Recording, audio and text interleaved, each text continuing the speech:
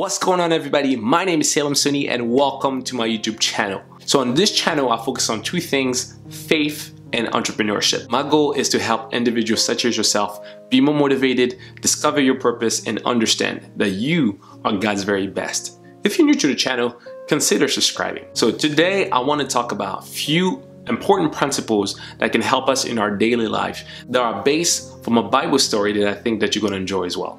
So the Bible story is actually based out of John chapter 8, verse 1 to 11. You might have heard about this one. This is a story of Jesus just coming back from Mount Olive. So he was at the mountainside with his disciples. He was a teacher, so he spent a lot of his time teaching principles on life, principles on God, the godly living. So as he's talking to his disciples, Pharisees and other makers of the law didn't like Jesus very much. So as they didn't like him, they wanted to find ways to make him trip up in terms of his perception about the law of the time, his perception about religious ceremonies and rituals, just finding any type of way they could to make him trip and fall or contradict himself, finding any way they could to kill him. So in this particular instance, the teachers of the law came with a crowd and they brought a woman that was caught in adultery. If you're caught in adultery, the punishment of the law of the time was to be stoned to death. So it was really a harsh society at the time. So they bring it in front of Jesus and they were like, they want to know, okay, what do you think about this? And here's the first point that I want to talk about. In life, you're going to be faced with controversy.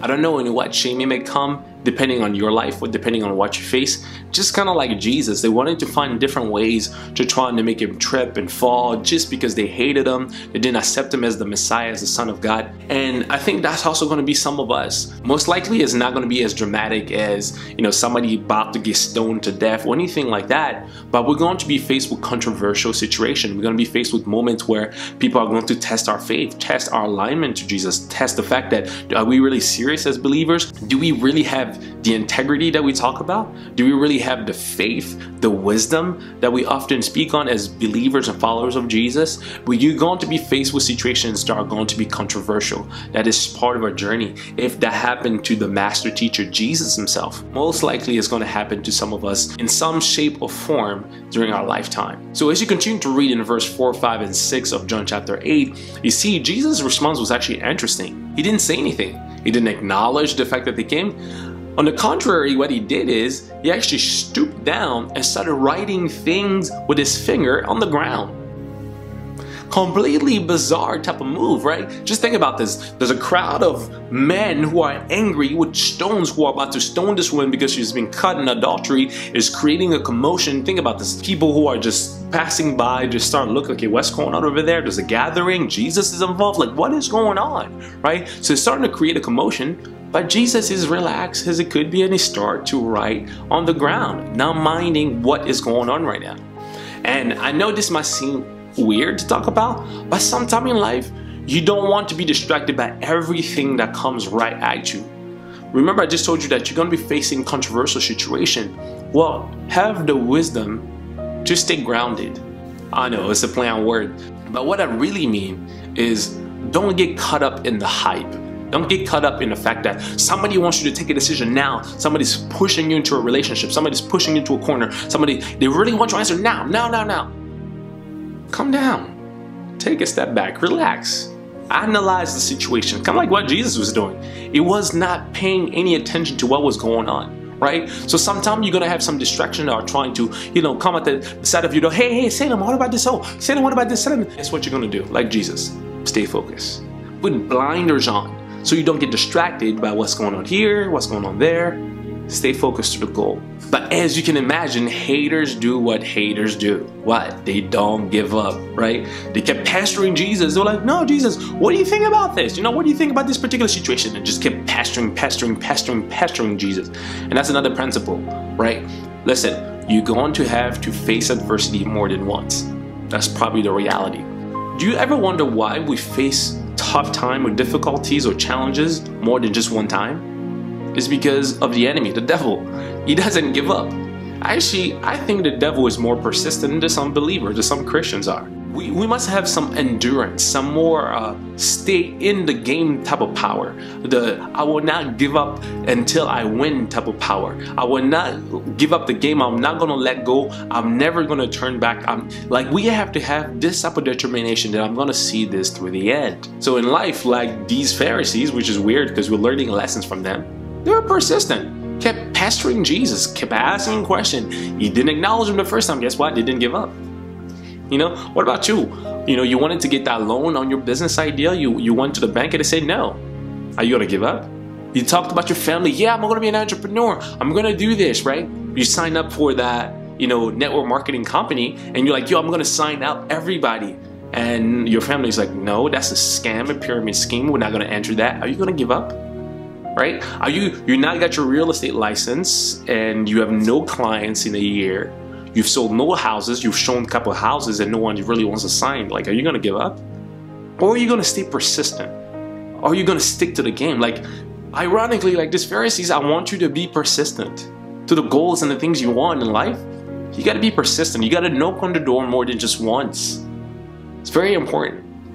So as we continue in the story, so these guys, they're just like pestering Jesus. Like, what do you think about this? You know, now like Jesus is getting annoyed. And then Jesus, you know, stands up and in a classy way, Jesus with all the wisdom, because he understood what they wanted to do. He was very aware of the situation.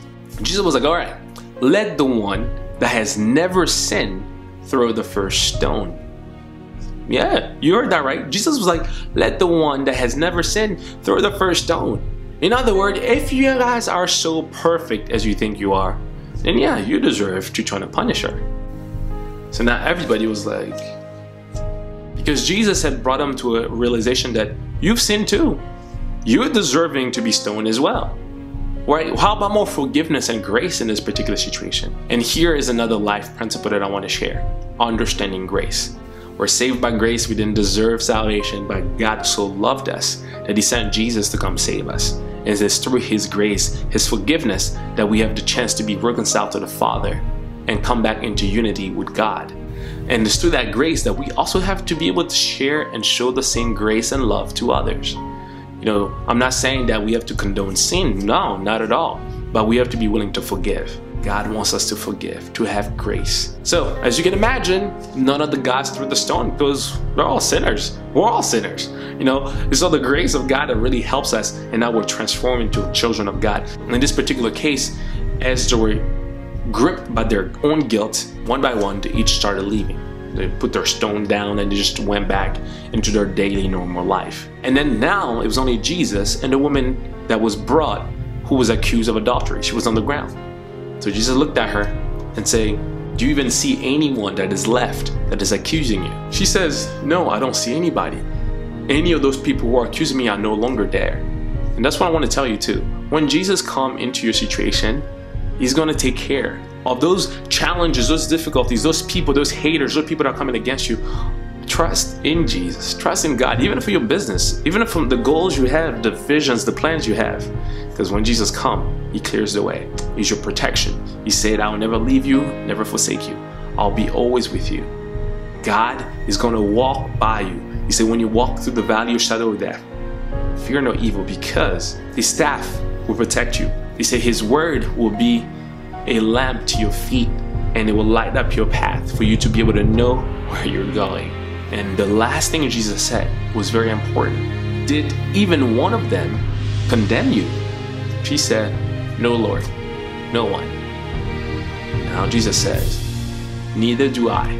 Now go and sin no more. Go and sin no more. And I want to end with that. Sin no more. See, whenever we receive the grace from God, whenever God is coming into the solution, God wants us to change. So the thing that could have been unfortunate in this particular situation would be for the woman to now, as she has received the forgiveness from the Messiah himself, Jesus, would then decide to go back into the lifestyle that brought her in this particular situation. See, Jesus forgave her sin, but asked her to sin no more. Jesus transformed the situation, but asked her to no longer fall into the same trap that brought her into that same condition in the first place. So Jesus is asking some of us, he's forgiven you, he loves you.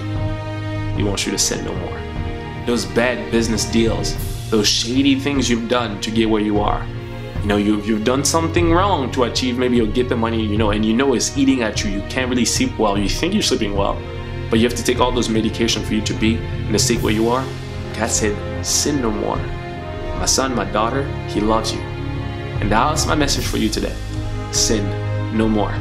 That's all I have for you. I hope this video was a blessing.